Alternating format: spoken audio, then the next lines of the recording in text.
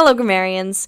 In this video, I'm going to tell you about a piece of punctuation called the colon. The colon is these two little dots right here, one stacked on top of the other, and it has quite a few functions, just like a lot of other pieces of punctuation. The idea of this linking function is that the colon can link an independent or dependent clause with another independent or dependent clause or a phrase or a word when there's a strong connection between the two things that it's linking. So if I want to tell someone what I think about two movies about animals, I could say, both movies are great, but Sky Pal has one thing that makes it better. Dogs that play sports. This is one sentence with two parts that are linked with this colon. So the first part says, both movies are great, but Sky Pal has one thing that makes it better. And that could stand alone as a sentence, but it doesn't tell us what that one thing is. So the colon comes in and tells us, I'm about to tell you what that thing is. Dogs that play sports. So in this case, the colon just sort of serves as a connection between the purple part of the sentence and the yellow part of the sentence. Another example is something like, going skydiving made me face one of my greatest fears. Parachutes. Right, again, this colon is sort of linking these two parts of the sentence where one answers an unanswered question from the first part, like, what is this greatest fear? Well, it's parachutes. The colon is here to link between this whole independent clause and the word parachutes. I could just as well say, going skydiving made me face one of my greatest fears, period. That's a perfectly fine sentence. But without a colon linking to what that fear is, that sentence kind of just leaves us wondering. So another sort of subset of the colon's ability to link things is that it can introduce things.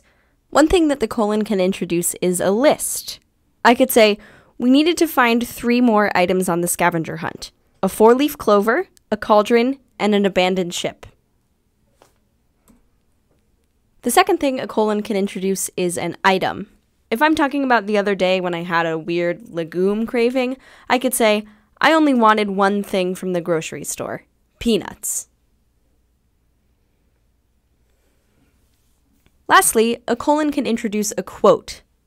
So, my friend Liz says it best. Never open a jar of pickles you can't close. I'm not really sure what that means, but she does say it best. So, as you can see, like it was in the first couple example sentences, there's kind of information missing from the first parts of all 3 of these sentences. We needed to find 3 more items on the scavenger hunt. Well, what did you need to find? Or, I only wanted one thing from the grocery store. What did you want?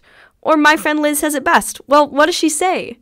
That's where the colon comes in, to introduce that missing information. So there's one final case of the linking function of the colon that I want to get into in this video. If you remember from the beginning of the video, I said that colons can introduce an independent clause to another independent clause sometimes. That's pretty rare. Usually that's the job of a comma and a conjunction, or maybe a semicolon. But as always, it's still important for you to know even the things that don't happen all that often. Something like, remember to take off your sunglasses when you drive through a tunnel. You can't see when it's that dark. The colon in this example shows that you can't see when it's that dark is an explanation of why you need to take off your sunglasses. This is one of the 2 types of sentences where it makes sense to have a colon between 2 parts of the sentence that could stand on their own as individual sentences. So we can say, 1, the second part explains the first part. The other case is when the second part of the sentence is emphasized. So this would be something like, I drank way too much soda. I'm never going to fall asleep. These are 2 independent clauses that could be their own sentences, but they're closely related enough that it makes sense to have them connected as one. So the colon links them together. And the second part is emphasized, right? That's the focus of the sentence. I'm never going to fall asleep.